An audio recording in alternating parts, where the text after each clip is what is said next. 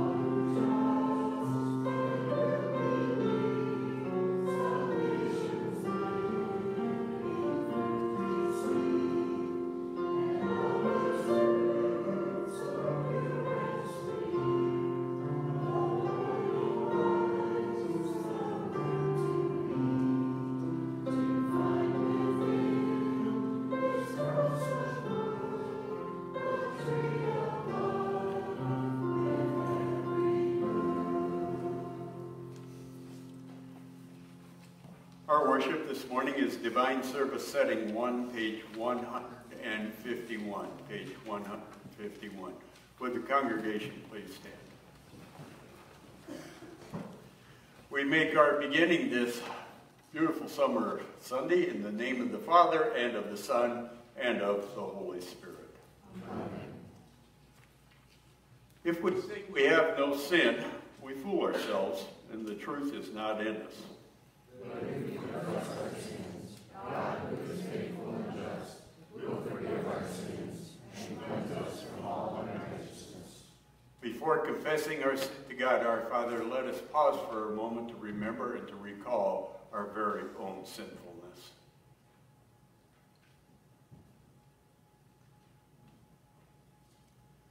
Let us together confess our sins to God our Father. Most merciful God, we confess that we are by nature sinful and unclean. We have sinned against you in thought, word, and deed, by what we have done, and by what we have left undone. We have not loved you with our whole heart. We have not loved our neighbors as ourselves. We justly deserve your present and eternal punishment. But for the sake of your Son, Jesus Christ, have mercy on us, forgive us, renew us, and lead us, so that we may like your will and walk in your ways, to the glory of your holy name. Amen. In the mercy of Almighty God, Jesus Christ was given to die for us, and for his sake, God does forgive us of all of our sin. To those who believe in him, he gives his power to become his children, and he bestows upon you his Holy Spirit.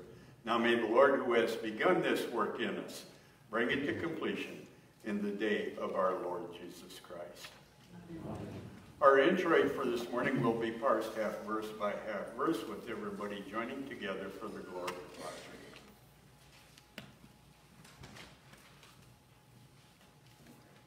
The Lord is merciful and gracious, slow to anger, and abounding in steadfast love. As for man, his days are like grass. He flourishes like flower of the field. For the wind passes over it, and it is gone. And his place knows it no more. But the steadfast love of the Lord is from everlasting to everlasting on those who fear him. And his righteousness to children's children. To those who keep his covenant. And remember to do his commandments. The Lord hath established his throne in the heavens. And his kingdom rules over all. Glory be to the Father, and to the Son, and to the Holy Spirit, as it was in the beginning, is now, and will be forever. Amen. The Lord is merciful and gracious, slow to anger, and abounding in steadfast love. In peace, let us pray to the Lord. For the peace from above and for our salvation, let us pray to the Lord. For the peace of the whole world, for the well-being of the Church of God, and for the unity of all, let us pray to the Lord.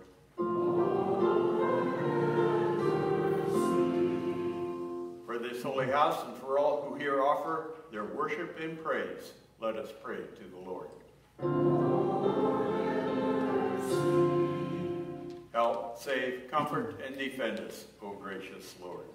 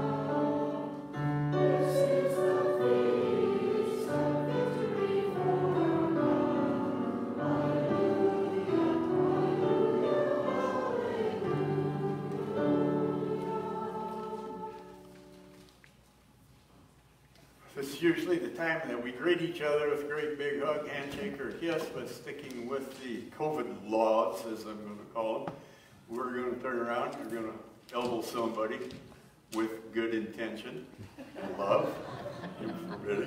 So, just say hi to somebody with a great big smile on your face.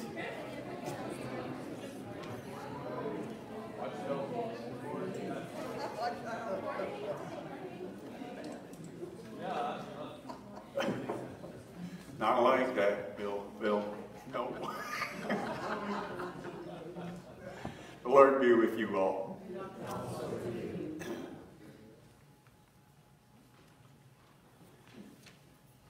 Together we pray the collect for today, which is printed out in your worship insert sheet. Together we pray. Blessed Lord, since you have caused all holy scriptures to be written for our learning, grant that we may so hear them, read, mark, learn, and inwardly digest them, that we may embrace and ever hold fast the blessed hope of everlasting life. Through Jesus Christ, your Son, our Lord, who lives and reigns with you in the Holy Spirit, one God, now and forever. Please be seated for the readings.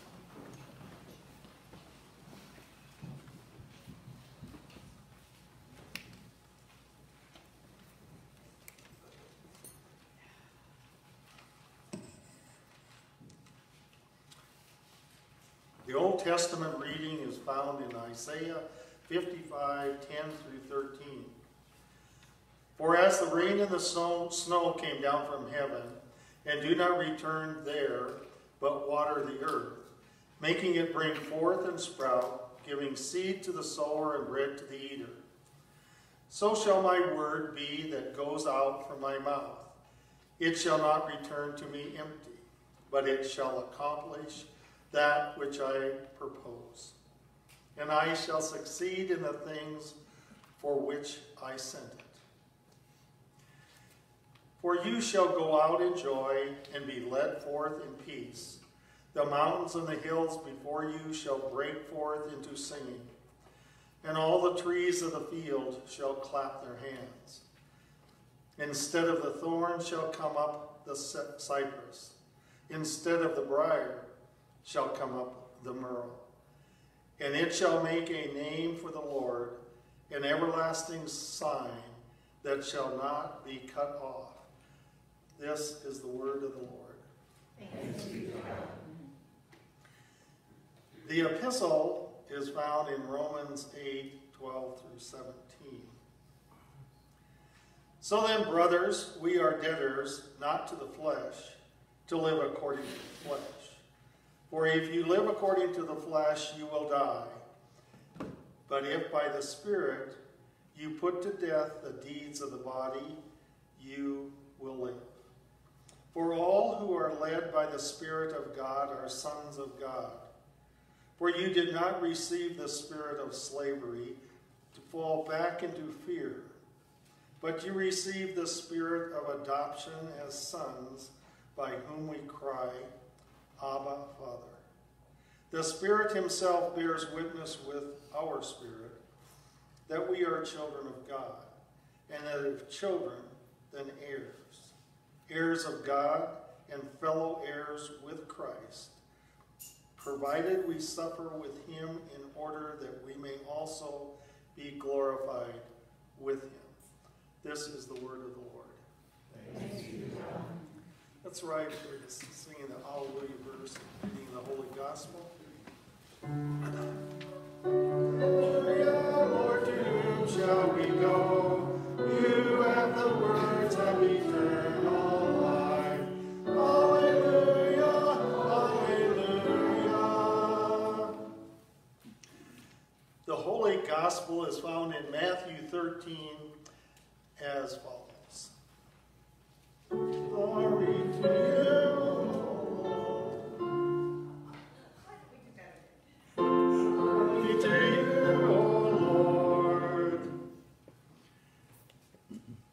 The same day Jesus went out of the house and sat beside the sea, and great crowds gathered about him, so that he got into a boat and sat down.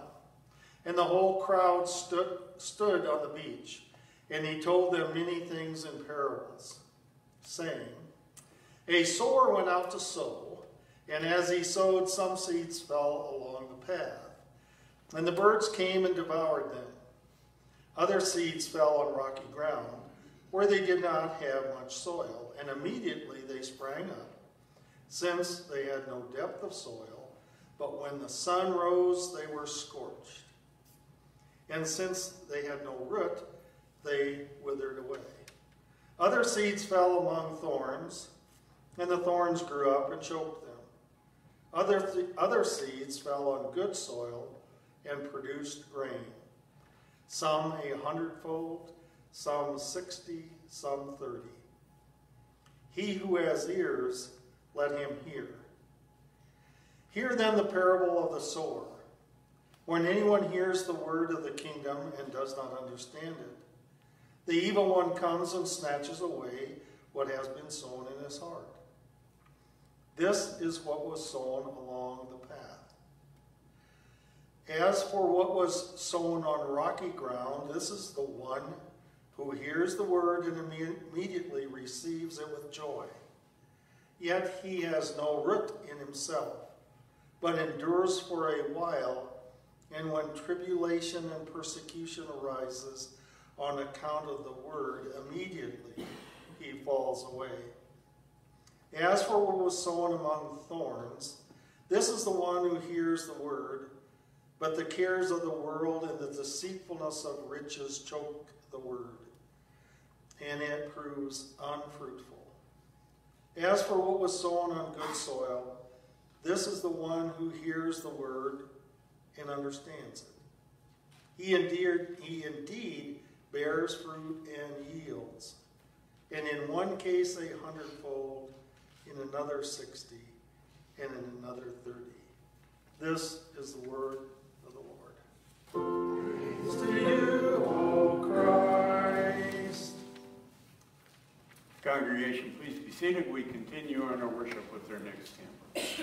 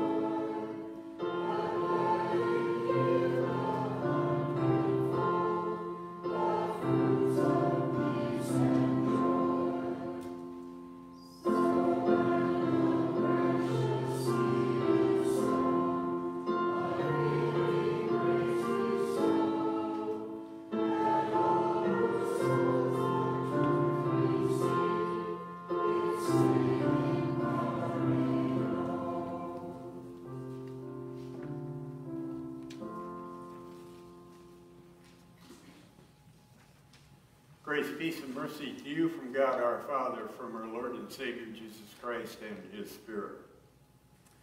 There's an old story about a monastery that trained young Christian men for the ministry, and it's a story that I've totally enjoyed ever since I heard of it. Anyway, I'm going to use it this morning. The story goes that in this monastery there was once a young fellow, a young student, who lived in constant fear of having to preach a sermon for daily chapel, which was, of course, part of the normal curriculum. I remember feeling that way myself. Everybody had to do it. Well, this young brother decided that he would try to make a deal with the headmaster, see if he could get out of it. He offered to do anything, anything in lieu of preaching that sermon. After hearing the brother's concern and realizing his anxiety over preaching a sermon to the other brothers, the headmaster decided right there and then that preaching a sermon was exactly what this young upcoming preacher needed to do. So the young student was promptly told that he would, on the following day, conduct the chapel services and preach the sermon for the day. Well, the next day came. Nervous and awkward, this young brother stood in the pulpit and looked out into the eyes of his peers. Not quite sure what to do, he simply asked, "Brothers, do you know what I'm going to say?" And not knowing, of course, what he was going to say, each of his peers all shook their heads in their seats going like this. No, they didn't know.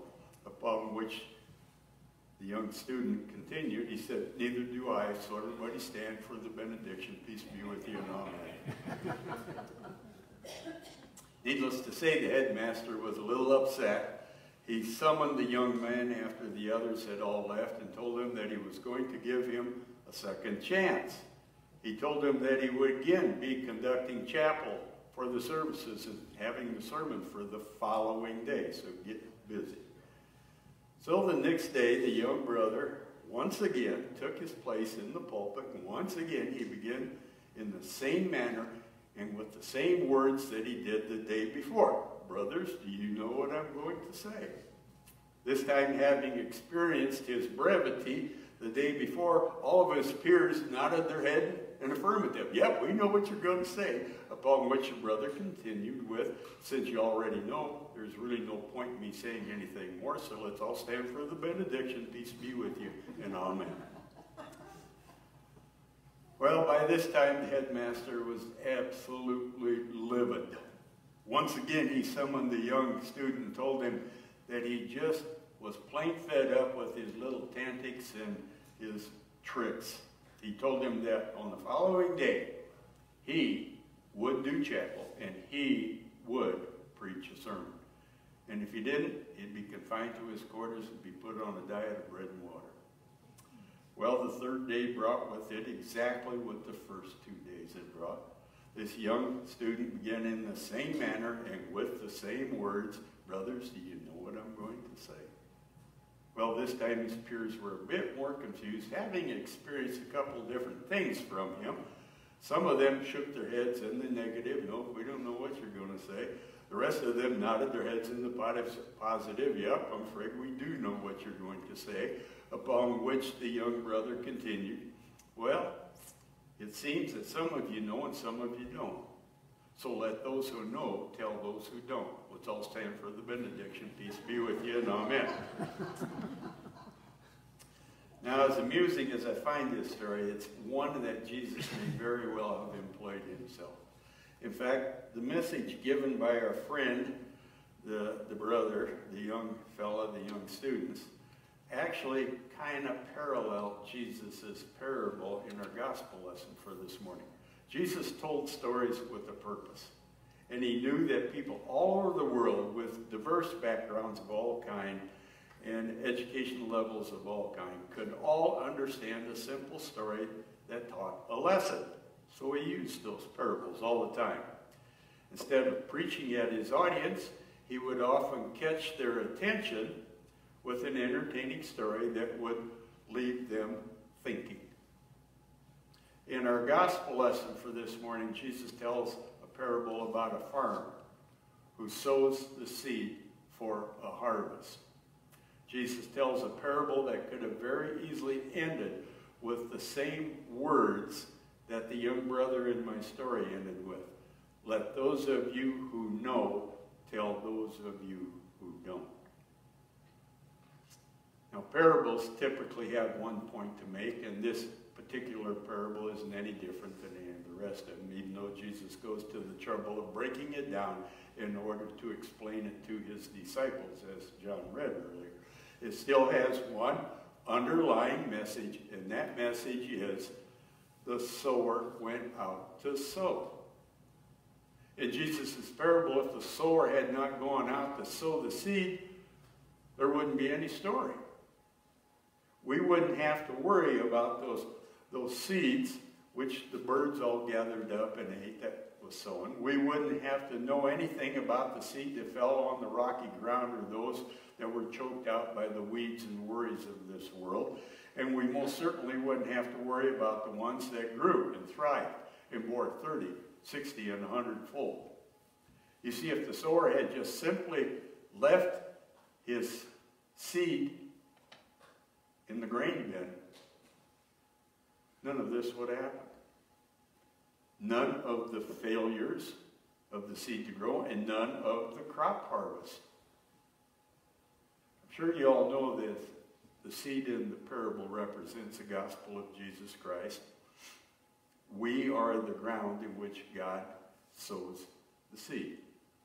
When God sows the seed of the gospel, he knows that some of that seed isn't going to be received.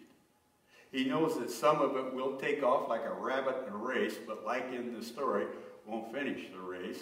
He knows that some of that seed is going to get choked out because we put material needs before our spiritual needs, most of us do in our own lives. Yet he still sows the seed because God also knows that some seeds will take root and will grow strong and will produce 30, 60, and 100-fold. You might be surprised to find out someday that that might be you. The main message of the parable is that we have to plant the seed and plant it with abundance and then leave the rest up to God. You see, it is God that makes everything grow anyway. All the way from a stalk of corn that maybe you've seen on your way into church this morning, that's standing out in the field, to yours and my spiritual maturity in the field of life. There are things we do to hamper that growth, like the parable tells us about, but it is God and God alone that makes it grow. And keeping the good news of Jesus Christ all locked up in the confines of a church is like keeping the kernels of grain bagged in a bag before a farmer goes out to sow. You'd never see a farmer cuddling over and once a week going to his shed where he could feel good about all that kernels he's got wrapped up in the bag yet, do you? Why do churches act that way? We keep God all wrapped up, nice and tidy for us on a Sunday morning. We forget to go sow the seed. There wouldn't be any crop if a farmer did that. And that's the point Jesus is making here. And keeping the good news of Jesus Christ all locked up and confined in the church is just like a farmer not planting it. And what I mean, I suppose there is some room for argument that one can use these kernels of the gospel for our own good. I mean, by that we could grind it up and use it for flour for our own selfish nourishment. And I suppose there are Christians like that in this world. Or we can take the seeds of the gospel and go out and plant them. Believing the seeds sit in a bag, leaving the seeds in the confines of a church just isn't an option, folks. Because if we do that, those seeds that God places in our heart and the salvation that he gives us, a message of the gospel of Jesus, those seeds will lose their germination and eventually just rot away. And that church is going to stink from here to heaven because it does that. Same thing is true of us. We can, I suppose, keep the good news of Jesus Christ for ourselves and feed upon it ourselves, or we can spread it around the community, the state, or wherever that car or pickup of ours takes us. But if we do nothing, even the good news of Jesus becomes meaningless. In the parable, remember in the parable, the sower went out to sow? Back in I think it was 98, Mark McGuire hit 70 home runs, breaking the old record that Roger Maris had set in 1961. Most of us kind of remember that stuff, I guess, but what we are not probably aware of is that in that same year that McGuire hit 70 home runs, broke all the records, he also struck out 155 times. About once every game that he played that year. Now my point is this. Had McGuire not swung at those pitches, nobody would have known that he struck out twice as many times as home runs that he hit.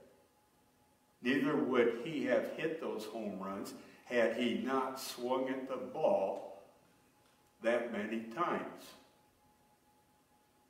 The batter went to bat in his case. The sower must go to sow.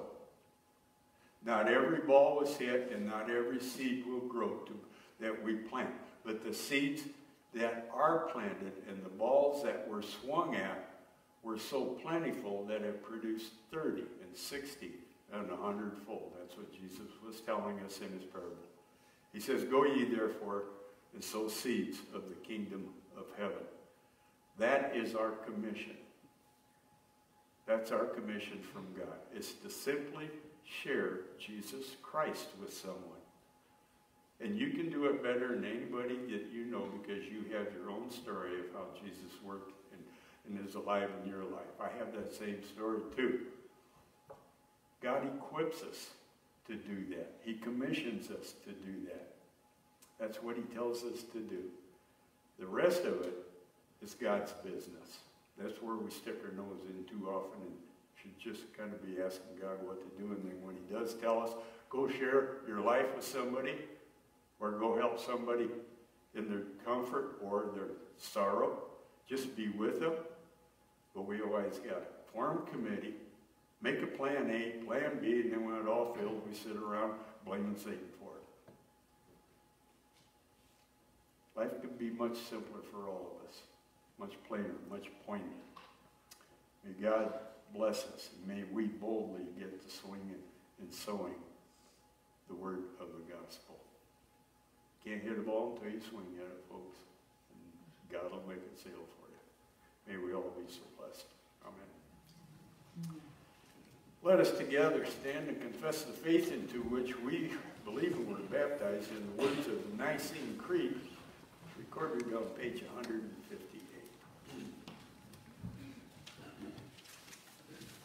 Together we say, I believe in one God, the Father Almighty, maker of heaven and earth, and of all things visible and invisible, and in one Lord Jesus Christ, the only begotten Son of God, begotten of his Father before all worlds, God of God, like of like, very God of very God, begotten, not made, being of one substance with the Father, by whom all things were made, who for us men and for our salvation came down from heaven, and was incarnate by the Holy Spirit of the Virgin Mary, and was made man, and was crucified also for us under Pontius Pilate. He suffered and was buried, and the third day he rose again, according to the Scriptures, and ascended into heaven, and sits at the right hand of the Father. And he will come again with glory to judge both the living and the dead, whose kingdom will have no end. And I believe in the Holy Spirit, the Lord and giver of life, who proceeds from the Father and the Son, who with the Father and the Son together is worshipped and glorified, who spoke by the prophets. And I believe in one holy Christian apostolic church. I acknowledge one baptism for the remission of sins, and I look for the resurrection of the dead and the life of the world to come. Amen.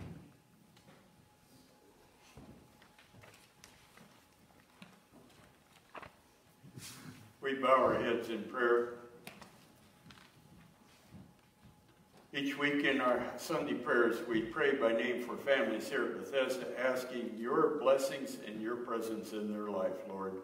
This morning we pray for Jeanette, Jordan, Evan, Simon, Kirkpatrick, and Merle, and Timothy, and Bryce Kleinto, and Andrea, Ben, Jada, and Connor Kramer. Lord, in your mercy. Hear our prayer. We also pray, Lord, for those that are suffering from disease and illnesses of all types, shapes, and forms. We pray for Marilyn Swain, for Isla White, for Judy Dre, for Pastor Art, for Jean Montgomery, for Della Schmidt, for Ken Lorang and Zoe Jones, for Morgan Gerbing, Irene Becker, Marianne Allen, Herbie Gosel, and Betty Severson, for Vi Salas, for Cheryl Huddleston, and Merle Kleintobe. We also pray, Lord, for those that we name to you silently in our hearts. We pray, Lord, that through miracle or medicine you may heal, Lord, in your mercy. Lord, we pray also for those that are serving in the military, both at home and abroad. Send guardian angels to guide and guard them safely to and from their destinations, Lord, in your mercy. We also pray, Lord, for the family of Paul Schnoes, as you have called him to his final resting place in heaven to be with you. Lord, we ask that you be with his family, comfort them with the assurance of a resurrection, not only for him, but for all of us. Lord, in your mercy. Lord, we turn to you today as a believing congregation, as a group of people who confess to be Christian and need some help here on this earth. The world seems to be up against something it cannot stop, change, correct, or even control. And we're all kind of freaked out because we're helpless. That's not new, Lord, but the awareness of it might be. So, Lord, bring to us an assurance that you always have, you still do, and always will have complete control over everything that happens on this earth. Grant to each of us a complete faith as possible, that we may be strong in our faith, that we pray for healing for those who have contracted this disease of COVID-19 and safety from it for those who haven't. Help us to focus more on you than upon ourselves. Help us to be more aware than undulant, and help us to be more faithful than fearful. Lord, in your mercy. Hear our prayer. We also pray, Lord, for our nation and our country and its people. You have given us this good and gracious land as our heritage. Grant, Lord, that we remember your generosity and constantly strive to do your will. Forgive us when we don't. Teach us your will, the difference between your will and our wants. And Lord, I don't know where we've gone wrong with this over the years, probably in 100 places I don't even realize, but Lord, forgive us for the sin that we do, and at the same time stand in front of this world and declare ourselves Christians up to our necks and eyeballs. And yet, Lord, we vote for stuff and encourage people in ways that Satan is the leader, not you. So save us from all of that. Keep us from the violence and the discord and confusion that Satan is throwing our way. Help us, I guess, in plain ordinary words, to know the difference between right and wrong. Because there is a difference. Maybe that's what we have forgotten. Keep us from being prideful and arrogant about things we need to be humble and repentant over. And keep us from every evil course of action, known or unknown. Support us in defending our liberty. And grant those who we have entrusted with authority of governing over us a spirit of wisdom, that there may be justice and peace in our nation, even though we don't know how to get it or maybe have forgotten what it is. Help us to be that one nation under God that we all claim to be. So into your hands, O Lord, we commend all for whom and what we pray, trusting in your mercy through Jesus Christ our Lord. Amen.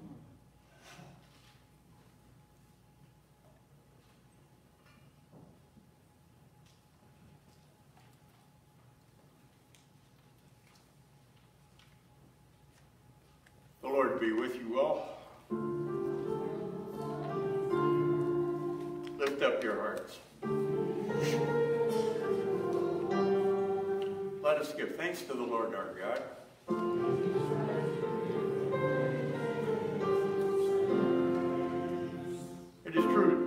It is truly good, right, and salutary that we should at all times and in all places give thanks to you, Holy Lord, Almighty Father, and everlasting God, through Jesus Christ our Lord, who on this day overcame death and the grave, and by his glorious resurrection opened to us the way of everlasting life. Therefore, with angels and archangels and all the company of heaven, We laud and magnify your glorious name, evermore praising you and saying,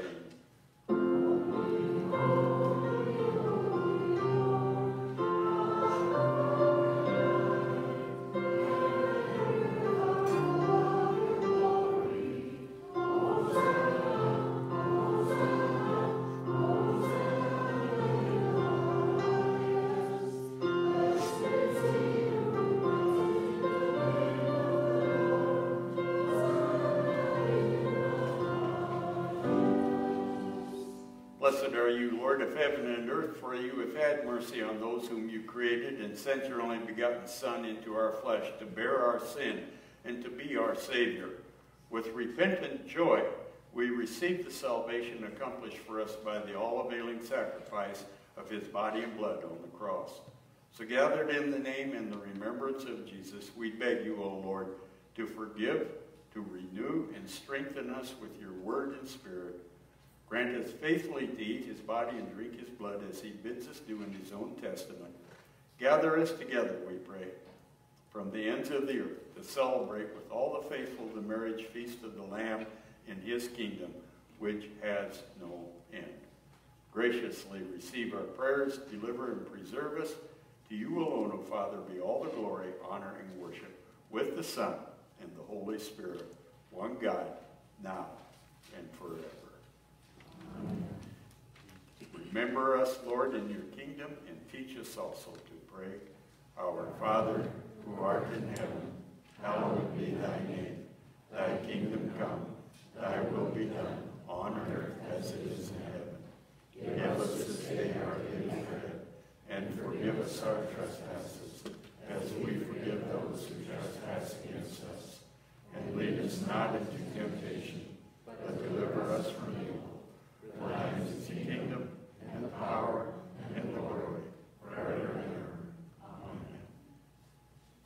Our Lord Jesus Christ, on the night he was betrayed, took bread, and when he had given thanks, he broke it and gave it to his disciples, saying, Take, eat, this is my body, which is given for you. This do in remembrance of me. In the same way also he took the cup after supper, and when he had given thanks, he gave it to them and said, Drink of it, all of you. This cup is the New Testament in my blood, which is shed for the forgiveness of sin. This do as often as you drink it in remembrance of me. The peace of the Lord be with you all, always.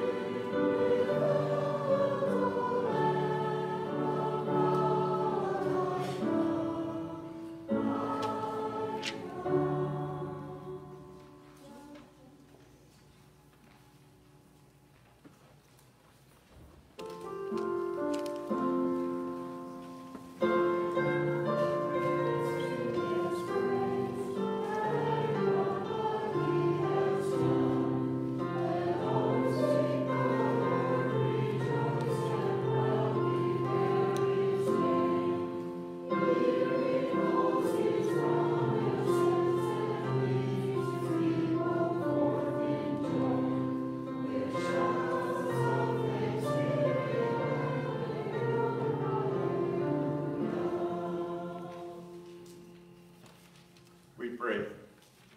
O God the Father, the fountain and source of all goodness, who in loving kindness sent your only begotten Son into the flesh, we thank you that for his sake you have given us pardon and peace in this sacrament.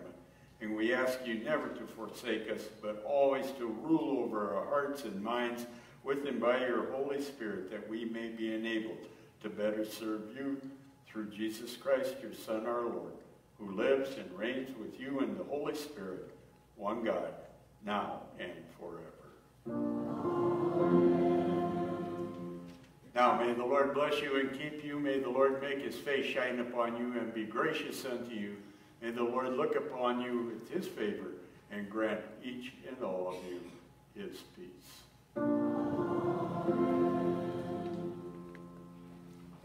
Please be seated. We finish our worship with our last hymn.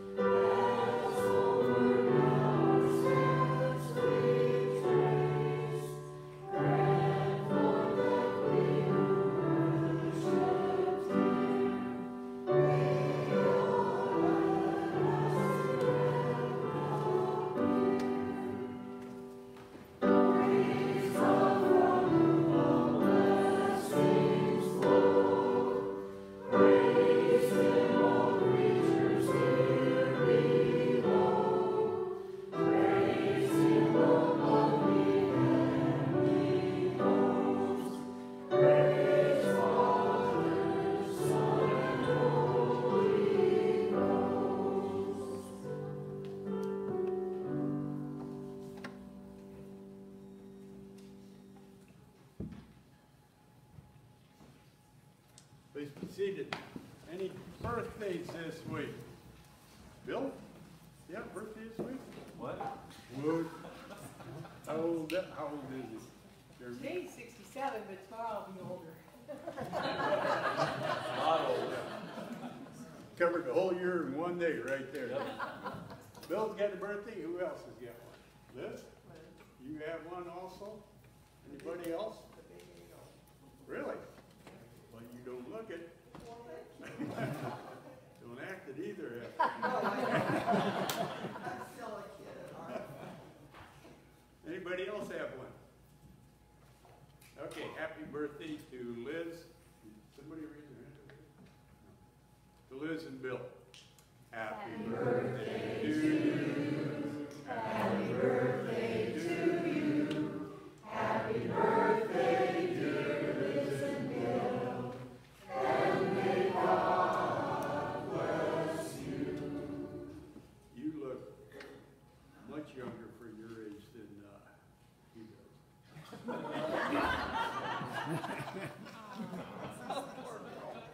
I have to get my shots in when I can win. So I go to the He gym. does that to me all the time. Wedding anniversaries, anybody? How many? Today is 18. Today, too? Well, congratulations. 18, huh? You guys go to that play day yesterday? No, You it was didn't too make hot. it. They said there was about 30 people there. These guys were practicing. They got a horse. We found a horse show, so they were busy practicing. Oh. all morning. So they were done. Yeah. Bill? I just wanted to make one final announcement. I noticed that it wasn't in the bulletin today, so I'm going to make sure that everybody's aware of the updates for the picnic for Pastor Jay. It is August Sunday right after church. It'll start, it'll kick off at noon, and then it'll go to 4 or 5, however long you want to stay there. But like I said, it's going to be in upper Chautauqua Park. Did I say that right? I always have a problem with that place. So. Yeah. Anyway, we're going to have a grill. We're going to be cooking our own stuff, and we have a sign-up sheet in the back for all the items that we would like for people to donate to bring, so that we can keep this low cost. We don't want to use a caterer, so it's kind of costly to do that. So we can make better food than a caterer can anyway. So anyway, thanks. I'll buy the keg of beer. If you allow it, if you allow me to do that, I sure will. You can't have a Lutheran picnic without beer. Yeah, fantastic. Oh, you got nothing. Well, the last time we did that, we had the problem with the spigot, so we had to drill a hole in the bottom of the can and get the beer out. You didn't let Andy go to waste. God's blessings to each and every one of you. Be sure and share Jesus with somebody this week. Don't forget your first.